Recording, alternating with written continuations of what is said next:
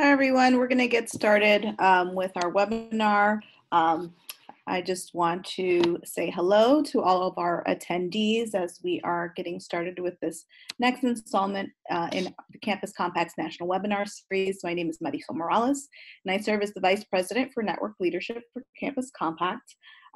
We're so happy that Ken and Erica could be part of this National Webinar Series with their webinar on place-based community engagement in higher education. Our two talented colleagues, Erica and Ken. Erica serves as the program director and Kent as the associate, Erica serves as the program director and associate professor, and Kent Koth serves as the director for the Center for Community Engagement, both at Seattle University. Thanks so much to both of you for being here. So before I get started with introductions and turning over the webinar for you all, I'd like to just remind folks that we have additional webinars in our series that are coming up in the coming months. So if you have an opportunity, if you haven't signed up yet, please go to compact.org and you can see the next few webinars in our series and sign up if you hadn't had a chance. If you weren't able to make any of the previous webinars, we also have those available on our website. You can see videos as well as materials that were part of those webinars. In addition to that, I want to plug the Compact Nation podcast series. It's a bi-weekly podcast where we tackle different issues in the field. I co-host it with our president, Andrew Seligson, and our director for Iowa and Minnesota, Emily Shields. We have fun, talk about different topics, and we welcome all of you to check out our podcast, Compact Nation. You can find it on any podcast listening app you enjoy. So, Erica Yamamura is a program director and associate professor of the Student Development and Administration program in the College of Education at Seattle University. As a faculty member, she has utilized service learning and community-based projects as part of her pedagogy at Carleton College, Texas State University, and Seattle University. For the last 8 years at Seattle University, she has engaged in project-based learning in her required student development theory course. One of the few in the country that utilizes this pedagogy in graduate education in the field of student affairs. In addition to her teaching and scholarly activities, Dr. Yamamura has prior experience as a practitioner in the field of community engagement. She served as site coordinator at a Title I majority Latina school in Los Angeles Unified School District, working with industry, community organizations, and local colleges to build an academic mentor program on campus. Welcome, Erica. And Koth, good friend, is the founding director of the Seattle University Center for Community Engagement. In this role, Kent has overseen a rapid expansion of campus community partnerships and has received national recognition. As an adjunct faculty member in SU's Interdisciplinary Liberal Studies program, Kent has taught courses focusing on leadership and community engagement. With support from the Annie Casey Foundation, Ken is currently leading an effort to create a national network of universities pursuing place-based community engagement. And as you could tell from the materials that we sent out, they just came out with the book. We're so excited around the topic. This webinar has gotten the most registrations of any of our webinars in the series, so we're really excited to hear what you have to share with us today. So Eric and Kent, it's all yours. Oh, you're on mute. Oh, I need to unmute you. There you go. We're just going to pull up some slides we're going to use for our session. I will go, let me describe a little bit about what we're going to do today in terms of our agenda. We're wanting to provide some framing of an overview of community engagement and a background of the book project that we have just completed. We also plan to share some case studies and lessons and considerations from a couple of the institutions in the study that we have conducted. And then we're going to conclude with some implications for the field as a whole in terms of things that we have learned from place-based community engagement and how that, some considerations for us all collectively, for Campus Compact and for kind of all of us at our respective institutions and in our communities. A couple of things that I'll mention, just some logistics. There are several points in our presentation where we will have some polls, so you'll have the opportunity to respond to a couple of questions, and we'll see in real time the responses to the polls. We also have built in a couple of points in our presentation where we'll respond to questions, and if you use the chat feature through this interface, through the Zoom interface, you can ask questions. You can ask questions at any time. We'll be looking at them, and when we pause for those questions, we'll respond to them as much as we can. So why don't we move into our first poll? All right. So we'd love to get to know who's on the call. So what's your current experience with a place-based strategy?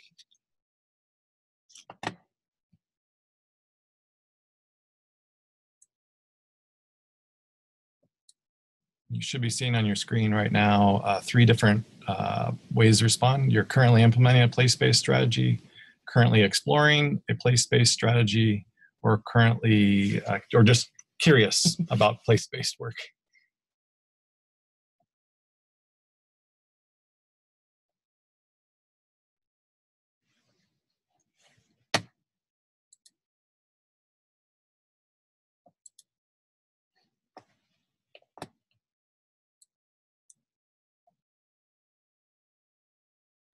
And please make sure to use the Q&A function for the questions. That'll help us.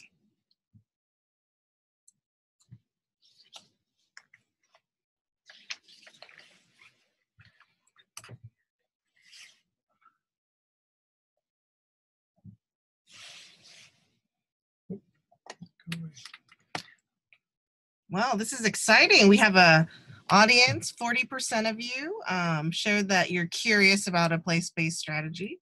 About 28% are implementing, and about 11% are currently exploring. So it's nice to have a range of folks that are here for different reasons. So we're going to move into the background of the book now and how the book came about.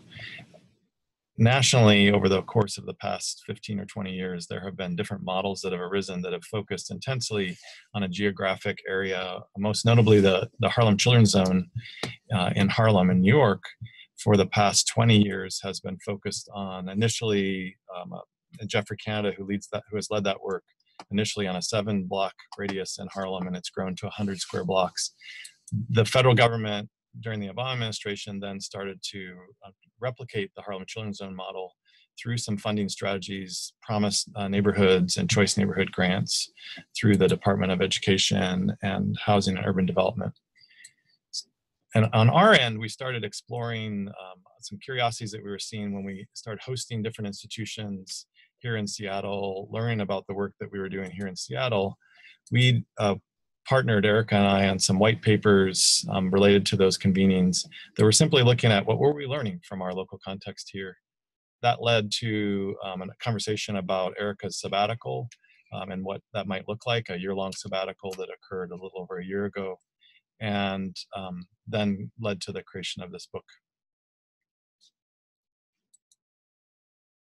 Excellent. So our primary audience for this book is for practitioners, in particular community service and community engagement professionals. We explored the landscape, the national landscape of place-based work, and we began with about 35 institutions that were doing place-based strategies. From there, we eliminated institutions that were already showcased. Some of you may have seen the Hodges et al. Book.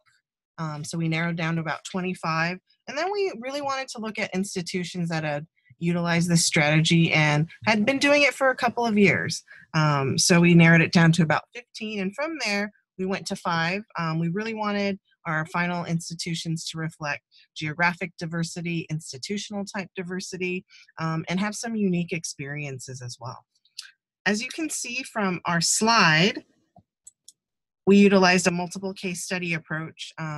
We did lots of fun and nerdy things like document analysis. We also reviewed strategic plans and honor roll applications for all but one of the institutions. I think the most fun part was actually visiting these institutions. If you're doing place-based work, you need to go out into the field and actually experience what that place looks, feels, sounds, and sometimes smells like. So we visited all 5 institutions, and we engaged in a variety of one-on-one, small group conversations with about 95 different stakeholders. For those of you who are methodology nerds or faculty members, we also engaged in member checking because we wanted to make sure our analysis was developing, and we also provided our emergent analysis to our key stakeholders to make sure that we were checking our biases. All right, we're going to move into what is place-based engagement. About 40% of you were curious, so here is our working definition: a long-term university-wide commitment to partner with local residents, organizations, and other leaders to focus equally on campus and community impact within a clearly defined geographic area.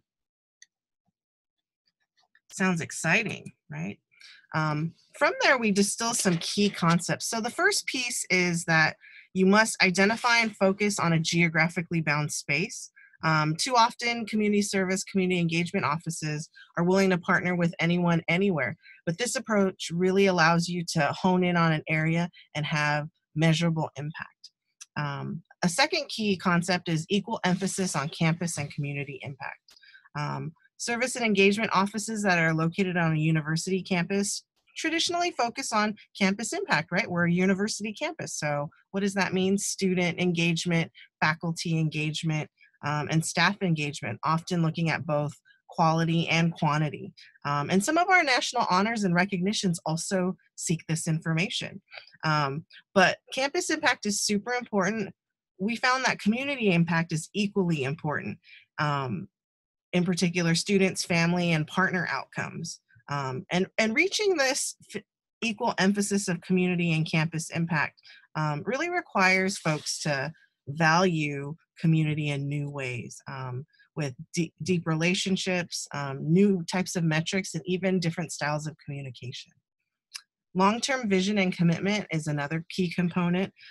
Given the intentional geographic focus and the equal emphasis on campus and community impact, an institution has to be in it for the long haul. And we're not talking 1, 2, or 3 years. We're talking 20+ years.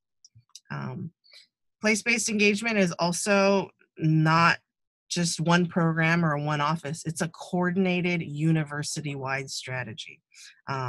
So for mission-based institutions, this can mean living out the mission or contributing to the mission.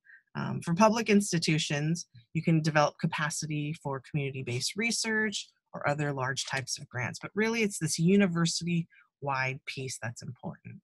And lastly, it's really important to note that an office or an individual can't do it themselves. So place-based work really draws upon the concept of collective impact, in that we are stronger by working together on, off campus, and intersectionally. So the 5 institutions we ended up looking at are Drexel, Loyola, University of Maryland, San Diego State, Seattle U, and the University of San Diego. This is a brief snapshot of the different initiatives. Each institution had a unique community focus and initiative.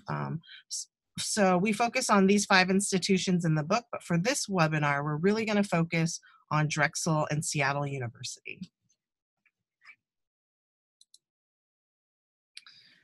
Now that we've shared our definition, some key concepts to get you grounded in place-based community engagement, we're going to share the 3 phases that emerged when we went out and visited these sites and learned from these communities. First, we found that institutions who were doing place-based community engagement, there's a first phase. The end of this phase is typically at an institution when you decide you're going to move forward with a place-based community engagement initiative or not. In this phase, there's often some type of catalyst. Leadership matters, especially at the executive level. There's a lot of engaging campus and community, listening, sessions, meetings, and really exploring possibilities. At this point, you have not yet committed to an initiative. You're just really listening to learn. There's also a geographic consideration. What how are you going to identify and explore place? And then you have to also look within your organizations. What do organizational systems and structures look like? What could work with a place-based initiative? And what are some ways in which, additional questions or need areas emerge? So once an institution has decided, yes, we're going to pursue place-based community engagement, moves into the development stage. This is a fun period of experimentation and relationship development. Lots of innovation and opportunity for programs and partnerships. We heard on our campus visits, it's like throwing spaghetti on the wall and seeing what sticks. Typically, resources and funding, there's a lot of energy into increasing capacity in those areas. Many institutions began, if they hadn't already, been fundraising. And organizational structures and personnel also begin to move a little bit because you're building an infrastructure for something that your campus and communities have not yet done before. So different types of positions and opportunities emerge. Now, once a place-based community engagement initiative gets through this developmental phase and is working to sustain its efforts, it falls into the final stage. If you can see, there's no end stage, right? This is about long-term partnerships. So it's about sustaining and really looking at how an initiative matures. So geographic considerations for a place-based initiative, how does the initiative respond to neighborhood change? There's a lot of gentrification occurring, and communities don't stay stagnant, right? People change, the politics change, and so how does an initiative respond to that? You might have created some new programs or partnerships in that developmental stage. You might have enhanced or kept some, but the key question in this stage is about how do you move toward being sustainable, right, with partnerships and programs? How do you develop a portfolio and an understanding with communities that is mutually beneficial?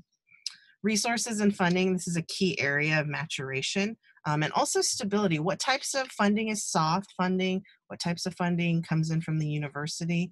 And how does that get managed in the long haul? And then lastly, when you're looking at organizational structures and personnel, what does succession look like? We know in higher ed, folks don't stay in positions forever these days, right? So what does succession and change management look like, especially as it relates to personnel? So we're at a point now where we would welcome questions using your Q&A feature of the Zoom call. And we can kind of see if there's questions that come in. I will maybe start with one question that is commonly asked, has been commonly asked of our work in Seattle and certainly at the other institutions that we profiled in the book. One of those questions is, when you're focusing on a geographic area, what happens to the partnerships that don't fall within that, the existing partnerships that the university has that don't fall within that geographic area? And that is one of the strategic choices as a university focuses on a neighborhood because they know they can make more impact and try to measure that impact. Perhaps sort of the pursuing the place-based work also is a way of having the university have more of a narrative and more of a visibility. It does come with choices. At CLU, one of the ways that we responded to that has been to continue a number of the existing partnerships that are outside the neighborhood through our service learning structures, through our course-based structures, particularly because some of those link with course objectives. An example is there's a major waterway called the Duwamish here in Seattle, and we have some faculty that are doing research on the toxicity of the water and how to clean it up. It's not within our place-based work, but we continue to support it. But we have the new resources that have come to the university, and as we work with faculty around research questions when they approach our office in a sort of centralized way, we're directing them into our local neighborhood. In a moment, as we go into the case studies, I can describe more about what's occurring here in Seattle, and Erica will describe more about what's occurring in Drexel. Do we have questions? We do. So we have a question from Gavin, and Gavin asks, to what extent do you get the sense that universities understood the history of the university's involvement in that neighborhood? That is an excellent question. Yeah, I think at least from my vantage point, I'd be curious, Erica, your take on this. In moving into a place-based work, it becomes a very different approach that becomes more complex, messy, in many ways, much more, from my vantage point, much more rewarding, because it is engaging place and not just engaging an organization. Often as universities, we're partnered with specific organizations and the staff there and the people that they're working with and the mission that they're focused on. But we don't ever think of what's the context and the history of that place. And so neighborhood work, place-based work often calls institutions, and to do this well, it requires looking backwards. What is the history of this neighborhood? Who are the natural leaders by role, and who are the leaders who are by influence? Residents that are in the neighborhood, and this sort of leaders that have led different movements and different efforts. So I think in the explorations that we did with the 5 different profiles, and we found that each of those institutions had to, over time, better understand the context of the neighborhood they're working in, and also understand the very reciprocal nature of the partnerships. Do you have a take on that? Yeah, and I'll answer that on 2 levels. So one, as a faculty member who does community-based research and graduate courses, I think the history is critical because the institution has been there for a long time, and faculty, staff, college presidents turn over all the time. So when folks enter a campus, they enter with the current context, but there's a whole history that needs to be engaged. And as Kent mentioned, there's some uncovering that gets done. But it's also important to know what has happened in the past, whether, administrators were on campus or students were there prior. There's a history that the community brings, and to really understand that, or to really tap into that history, whether it's through learning walks or attending different events or getting to know community members, is really critical to understand the current context. Andrea has a question. Are there specific variations in the phases based upon institutional size and or size of the community? The 5 institutions that we looked at there's some similarities between a few of them, but they're also quite different, from San Diego State, which is a large public institution, to Seattle U, which is a Jesuit Catholic institution, to Drexel, that is a larger private institution on the East Coast. Geography has a pretty big impact. I think what we found is that the phase, there's some natural phases, but how long an institution is in a given phase and what that looks like varies by institution. I don't know if you have sort of thoughts about the particular in any of the institutions we work with. Yeah, I think it's up to the institution to decide. And I think it's part of that planning process. Like, what makes sense for your initiative and your institution? Are there existing relationships and communities that you want to remain partner with? And you can see doing something intentional, long-term, and having that make sense. Another strategy we saw in Seattle U uses this as well, is that within a community, if you're focused on youth or education, looking at school boundaries. And if you want to look at a pipeline, you want an elementary, middle, and high school within those boundaries. We also know that, school boundaries change. So then what happens when those boundaries change? We've got some other good questions that we might be able to explore as we move into the case studies. Why don't we just name some of the questions? How do you make the case for the projects that are not revenue driven, but build place-based community? That's a very good one for all of our work. Can a small city, 6 square miles, be your place, or does the model emphasize neighborhoods within a city? And then we also have one from Buffalo State. How do you determine the goals of collaboration based on community need, strategic plan, etc.?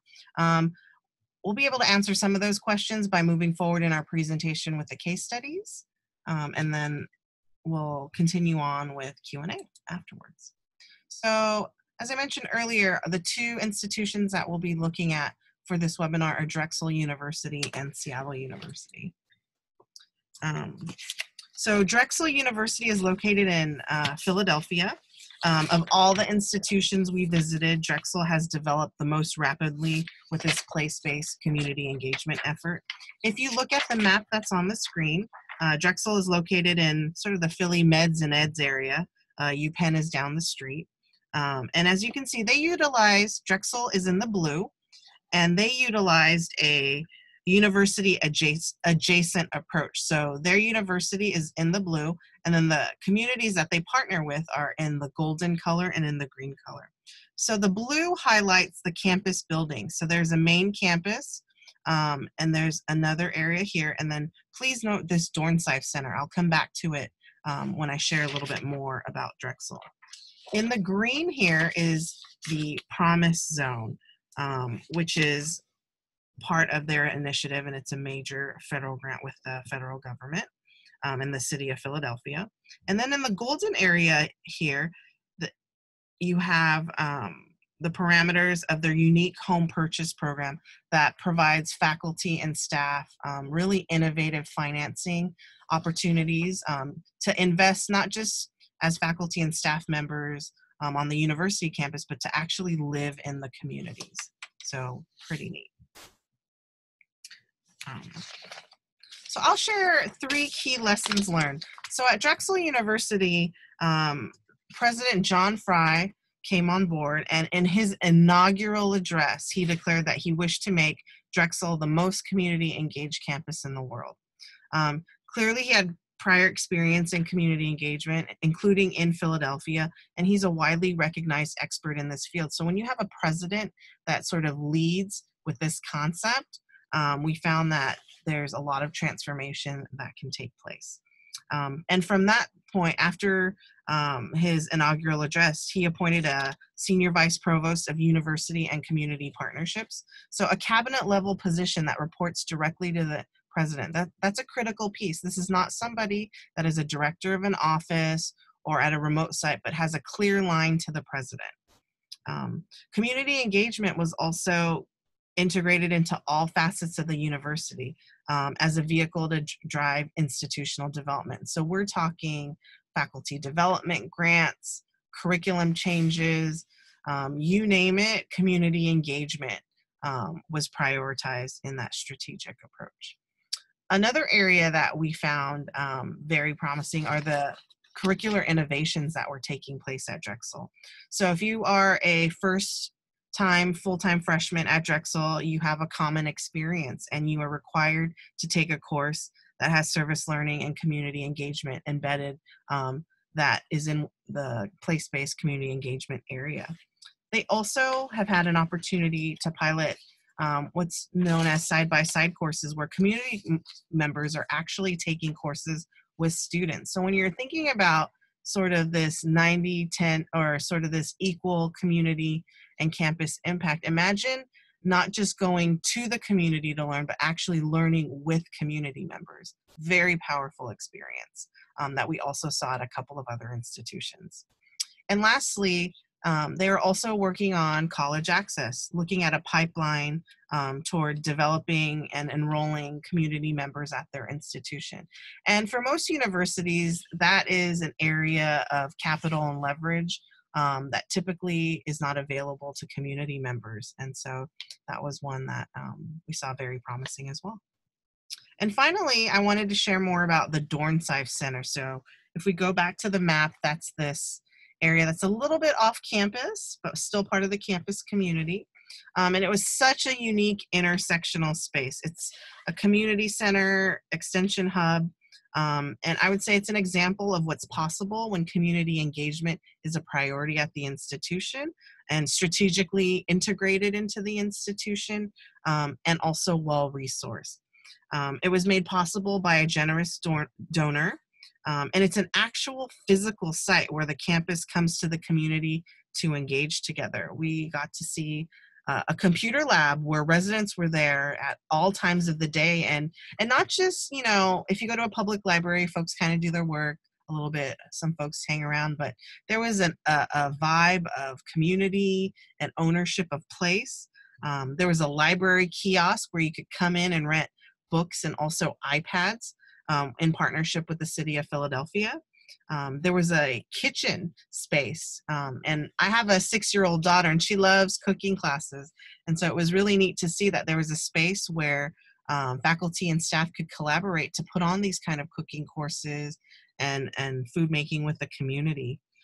We also heard about course development where community members, in particular youth, really wanted to do more with music and studio time. So they built a studio within this facility, and there's an opportunity for a faculty member to run a course with the community members. So lots of great things happening at Drexel University. I'll turn it over to Kent. So I'm going to describe now some of the background on Seattle University and the work that has been occurring here. I'm also going to try to weave in a couple of the questions that were asked. One of the questions was around how do institutions and their partners set goals?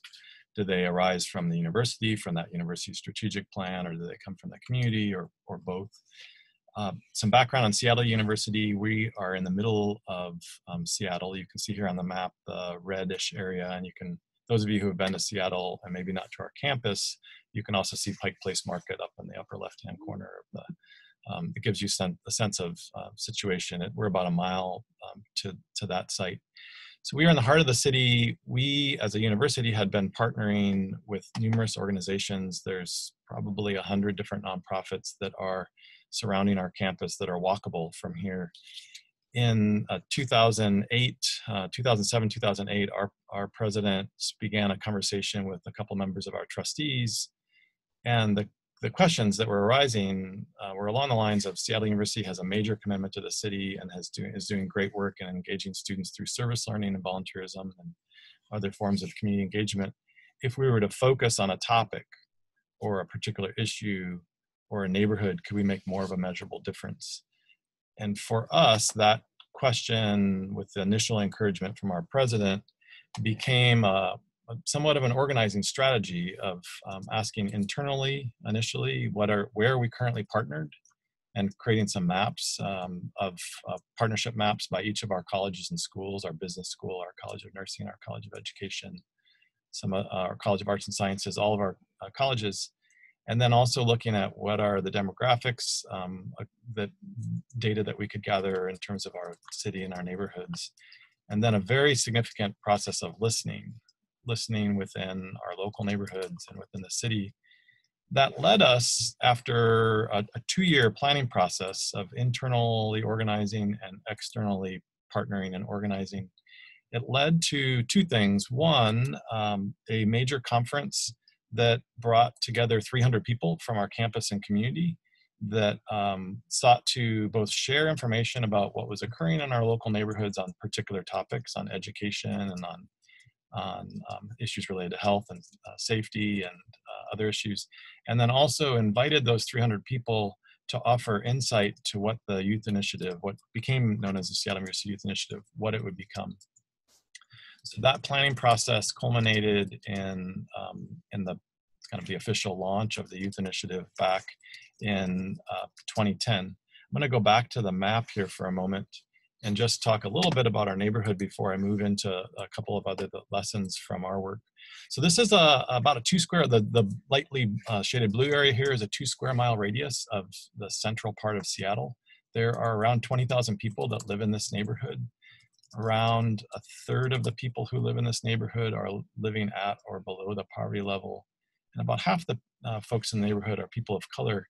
It's a really rich neighborhood in terms of its history, and to the question earlier about understanding history and context. For Seattle U, I think it's become a much greater partnership because of the understanding of the history. It includes our Chinatown International District, our historic home for our Japanese American, Vietnamese American, and Filipino American communities. Also, it includes a public housing community, Yesler Terrace, which is currently going through a redevelopment process. And then it includes a portion of our central district, which has been the home of our African American community. We have chosen this geography because the public schools in Seattle in 2010 moved towards a neighborhood assignment plan. And Bailey Gatzert School in the middle of the map here has one of the higher rates of poverty in terms of children attending this school of any school in Seattle. And our partnerships, as we map them, they populated very significantly in this local neighborhood with dozens of different connections between the campus and community.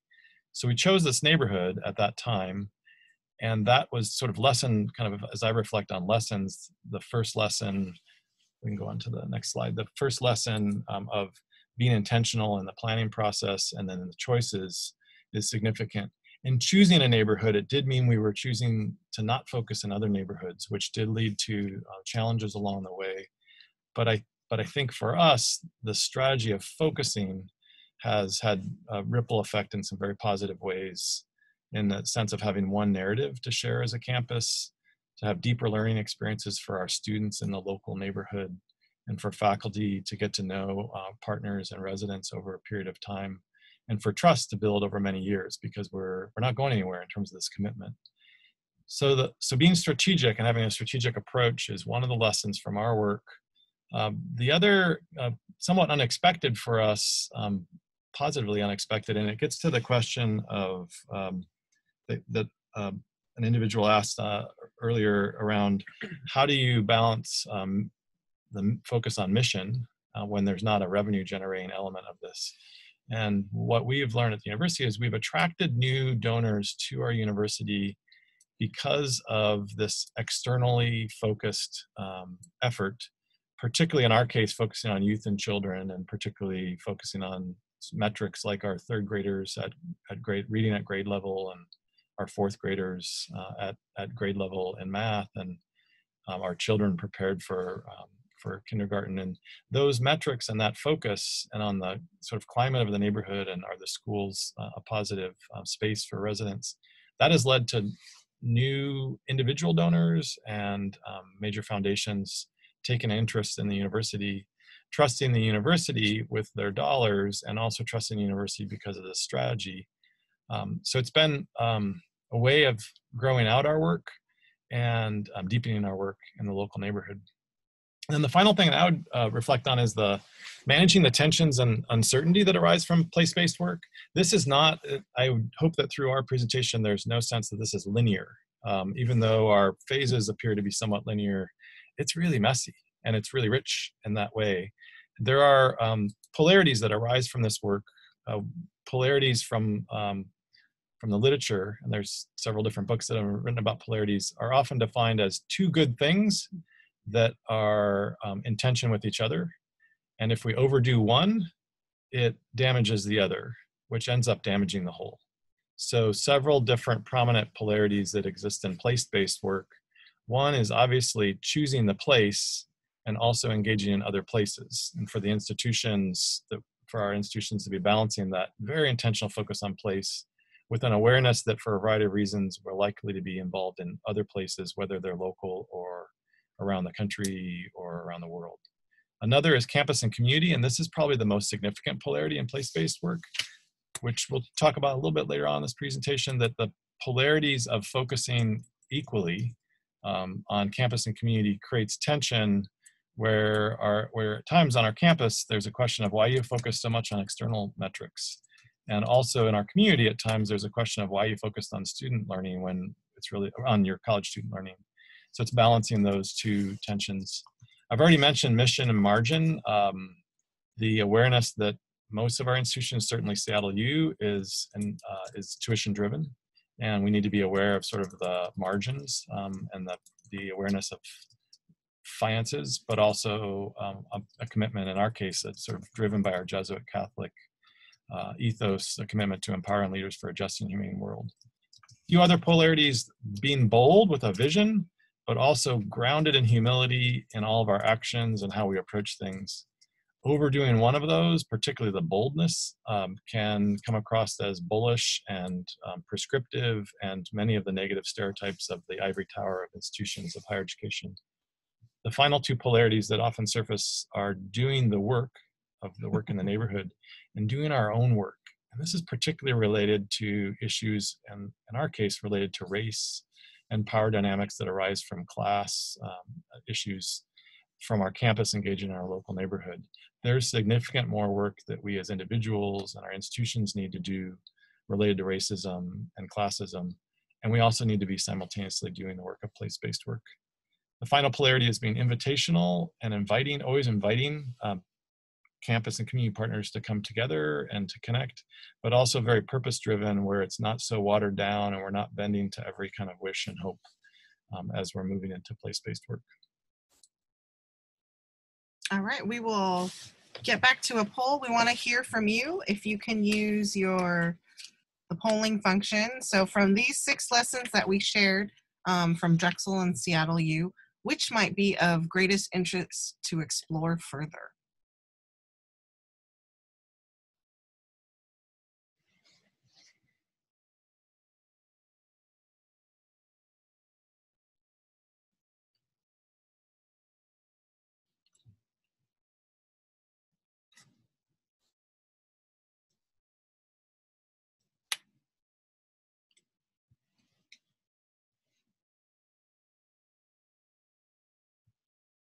We're excited to hear what you all think. Yeah. When we've presented, we typically get a lot of interest in, I'd say, grant and fund development. Yeah. And also university change process. Some of the big ones.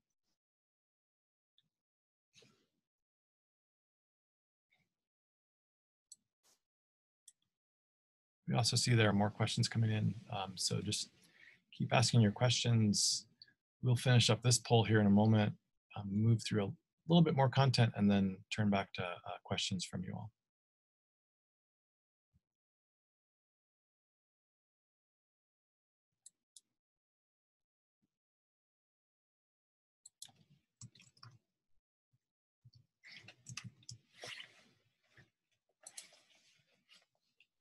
All right, we've got results of our poll here.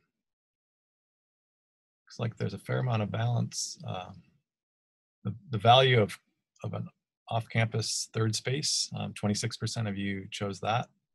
21% leveraging place-based strategy to pursue new funding. And then we have invitation to pursue curricular innovation, be planful and make choices, and embrace polarities are 15, 16%. And the importance of presidential leadership is 5%. That's fascinating. That's fascinating. Thanks for your insight there. It's interesting to see the sort of how this is resonating with those of you who are on this Zoom call. So we're going to go a bit further into the implications for our field as a whole. What does this approach of place-based work, which I should also note that there are institutions that are moving. Seattle U in the past 10 years have moved in this direction. There are institutions historically that have been doing this work all along. I think it would be important to name that many different institutions are place-based just by their very nature. HBCUs, Hispanic survey institutions, many community colleges, often institutions that are in more rural areas that are in maybe in a smaller town. There's a more natural connection to place. Let's talk about the implications for the field as a whole. The reality of moving from what I think we talk about as the 90-10 proposition to the 50-50 proposition. Within our field as a whole, there's often a very strong, much stronger emphasis on the college student learning, whether it's undergraduate or graduate, and a little often less emphasis on community impact and how we measure that and what are our explicit goals externally. And some of that's quite natural because this work is arising from faculty who are teaching service learning courses, and also because we as institutions of higher education have a sort of imperative to educate our students. The work of place-based community engagement pushes that more towards a 50-50 proposition of focusing on impact on campus, student learning, opportunities for faculty to do research, and also on community impact, whatever those metrics would be. At Seattle U, it's particularly related to education and some housing metrics, but institutions that are pursuing this have multiple different things they're looking at. That creates a fair amount of tension and pushes things in different ways. As an example, faculty who may be passionate about a particular discipline that their particular research might be coming to the community and coming to sort of those involved in place-based work with the idea. But because there's quick feedback loops and very significant community voice, the community may or may not say that they are interested in that work or that research. So there's much more of an opportunity for back and forth and for quicker feedback loops. Often institutions that are pursuing place-based work and are closer to this 50-50 proposition, they know when they're hitting the mark. They also know when they're not hitting the mark. And often, if there's a central coordinating entity for Seattle U, it's our Center for Community Engagement, we know what's occurring across campus if someone, even if they're not connected to our work, if they've done great work or if they haven't. And we're being held accountable collectively for that. So that's it pushes us from individual courses and individual partnerships with different organizations to more of a institution-wide commitment and connecting with neighborhoods, which can create tension and significant opportunities for institutional growth in looking at the partnering in the community. Excellent, excellent. Community service and community engagement offices have been slower to diversify than other pockets of campus, especially at the executive director and director level, and especially with respect to racial diversity. And I'll just share a personal experience. I mean, I've been connected to community engagement for almost 20 years at this point, and almost every conference or professional development setting I've been in, there are always one or some people of color, but it's a very, very small group. And then when you look at the executive level, there are more women, but it's predominantly white and male. And that's a question we have to ask ourselves as a field. If we're going to be working in communities, especially racially diverse communities, but if we're not going to diversify our staffing and leadership, are we really doing our own work? So there's definitely a need for more identity-based work of existing leadership. Kent talked about that a little bit. And I'd say in particular, white racial identity development of executive director and director level staff. Also intentionality in the hiring of staff, developing student staff, and mentorship pipelines. Place-based community engagement allows us to do this work in communities, and it can allow community members to raise critical issues and work through them in a safe way. And I also want to say, and if this area with racial diversity and identity work is new or uncomfortable, you know, it's okay. But to not engage, especially if you're at a director or executive director level, it means that you're being complacent and that you're contributing to maintaining systems of exclusion. So it's super important to be able to address this area, especially as you continue to work in diverse communities. That leads into the final implication for our field, which is the recent work that Lena Distilio and colleagues have been doing on professional competencies for community engaged professionals, and to be thinking about particularly the two implications that we've noted here, moving towards more 50-50 work in terms of impact, campus and community, and also the commitment to diversity and inclusivity and focuses on anti-racism and other strategies. How those weave into our professional competencies as a field is quite significant. And I think place-based work helps to raise these questions and push those edges. We're going to turn now to more questions. We've got some more questions that have come in. We have a question around, can we provide some more specific examples of ways that students, faculty, administration are engaged in the neighborhoods and the case studies? Maybe we can tag team on that. Do you want to offer? Sure. I mean, there's so many, so I'm trying to think. You know, one that comes to mind, and it's not from Drexel, but I'm going to share it anyway, is with Loyola University, Maryland. They identified a fresh food need. They're a food desert where their community is located. And so they worked together with the local city council person, a nonprofit organization, and with the university to develop a, what it was called? Farmers market.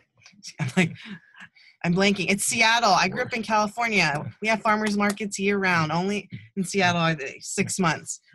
So in Baltimore, they developed a farmers market for the community. So that addressed the food need, also entrepreneurial in spirit, and very, very collaborative in nature. And there was a faculty member from the business school who was doing assessment and research on the types of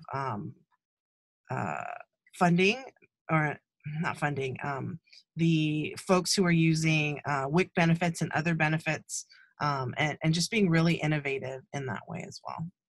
I'd say another example is San Diego State University's partnering in the City Heights neighborhood. They have looked at being very strategic about their practica sites for their social work students, masters in social work, and also their students that are trained to be teachers, in partnering in particular schools, and with the faculty spending a fair amount of time in those schools and in those neighborhoods to understand the context. So it's sort of a strategic use of where students are doing their field placements. At Seattle U, what we have pursued is how do our service learning courses connect with our neighborhoods.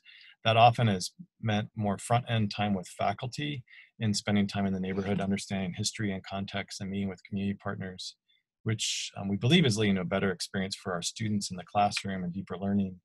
We also think it makes more of an impact because then the faculty are able to instruct the students and help provide context. Right. Buffalo State has asked us a really interesting question.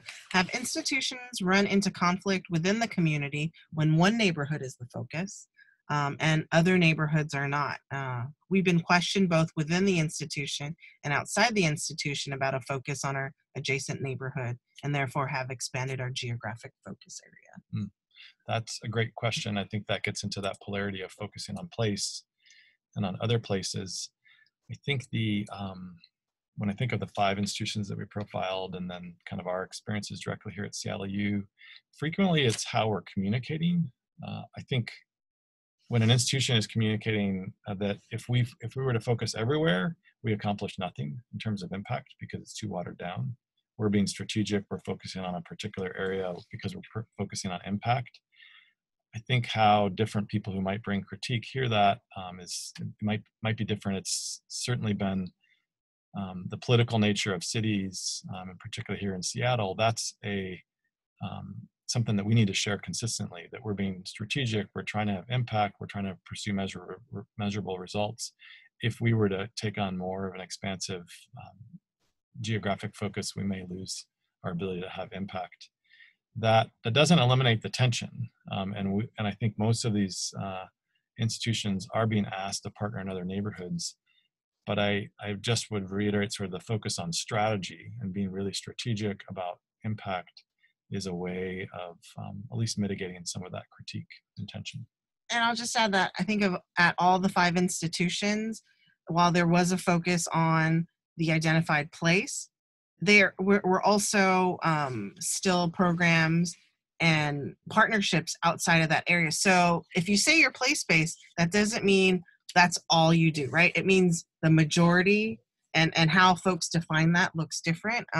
For example, at the University of San Diego, they had a long-standing partnership with a community in Tijuana, and they continued to maintain that piece. So you can do that, but I think the question is if you're going to continue to expand, or if you want to have another place-based initiative with the same tenacity and commitment as your current place. What do resources look like? What does capacity look like? I think those are questions that need to be raised. We had a question a little while ago about geography and can place-based focus be in a smaller city or a smaller town? We've certainly, when we've done presentations and been in conversation with people from around the country, there have been questions of does place-based work lend itself to rural communities? I think of Berea College and the work that's occurring in the communities around Berea and the Promise neighborhood grant that Berea received as an example of an institution working in rural areas. I think that the principles of the work, if we go back to the definition of focusing on place and the 50-50 nature of impact and university-wide and collective impact, that's portable to multiple different geographic contexts. For us, when we were looking at institutions, we did look at several dozen institutions. We lowered it down to these 5, which happen to be in more urban areas, but this can occur in almost any context. You know, Kent, there was a question earlier about how do you make the case for projects that are not revenue driven but build place-based community? Yeah. When I was mentioning kind of the role of fund development in this work and kind of the raising of new revenue, it does take on the front end, it might take the institution an initial leap of faith that if they focus on place, it may lead to new revenue. For some of the institutions that we have, that we looked at in our case studies, when they started taking place more seriously, it led to government contracts and different new relationships with local public institutions. But there is a pivot that needs to occur and some awareness that any new revenue doesn't necessarily occur quickly. Some institutions, however, did pivot towards place-based work because they had an initial gift from one person. and that helped them do the planning and the background work. We probably have time for one more question. I don't know if we have any more questions. Looks like well, maybe we'll go on to our final slide here. So stay in touch. We do have the book, Place-Based Community Engagement in Higher Education, unpacks a lot more than what we've been able to do in this hour Zoom call.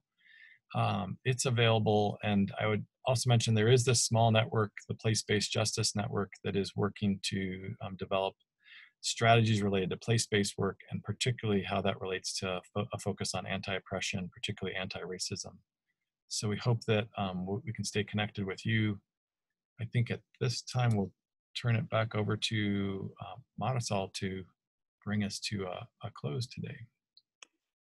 Sure.